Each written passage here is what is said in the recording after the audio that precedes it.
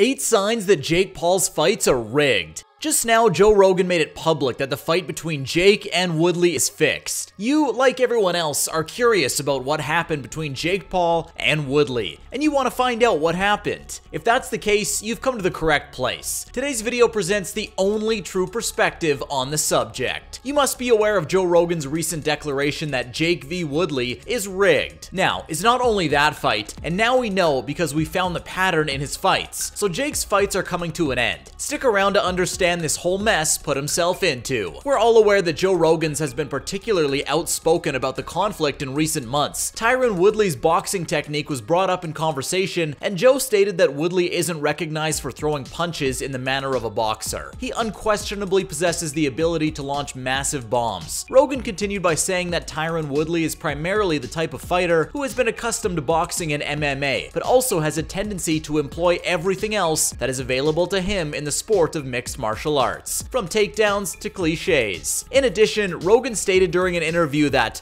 he's going to face Tyron Woodley.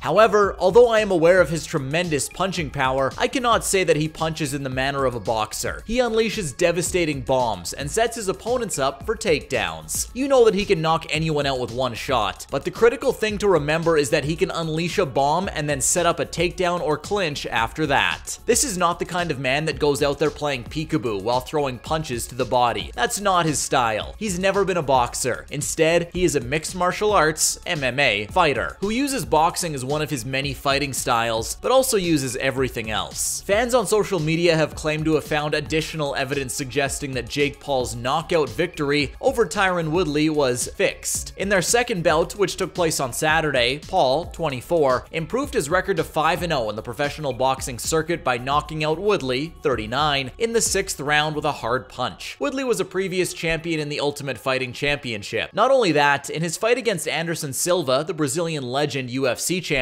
we could get clips from the fight from different angles where you could see Jake Paul's punches weren't hitting Silva, and mainly the last punch that was supposed to be the knockout, it didn't even touch Silva's face. Now, more specifically, if you're a fighter and practice every day, you probably know how to defend yourself from jabs and crosses. And watching Jake's fights, you could see how many times his opponent's letting the guard down, just so he could hit them. Look, I'm not hating on the guy. Letting your guard down the way those guys did when fighting Jake Paul is something that you learn in your first class on your first day. So yes, you may like Jake as an entertainment, but that is all he is. In Tampa, Florida, Paul, a former YouTuber, now a boxer, knocked out his opponent with a solid right hand. On the other hand, many people who frequent social media have claimed that the knockdown was faked. Paul was first accused of twisting his hand as a so-called signal to cause the knockout win, while Woodley was also charged with lowering his hands before the blow. However, both of these accusations were later proven to be false. One of the users on TikTok asserts that they have discovered yet another signal between the combatants,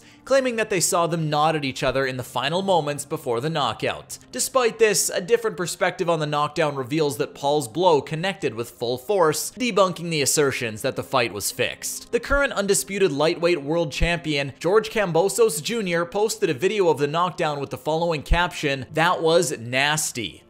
Paul quickly responded to the comment made by the Australian by tweeting, "Just trying to be like you, champ."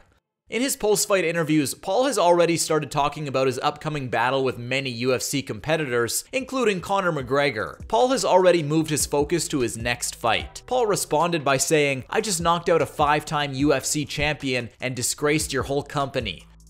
When he was asked if he had a message for Dana White, the president of the UFC, please allow me to get Kamaru Usman. Let me catch Nate Diaz. Let me get Jorge Masvidal. Let me capture McGregor, because I'm going to shame them too, the fighter pleaded. Let me get Nate Diaz, Jorge Masvidal, and McGregor. Since then, Masvidal has responded to Paul in a video shared on social media. Masvidal was present at the Amalie Arena during the fight. "You can't afford me," the other person said. "You can't afford those other people you mentioned or me."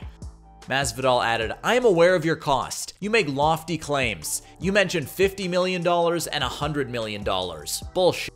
I'll let you in on a little secret. The reason I fight is either for money or to prove that I'm the best in the world.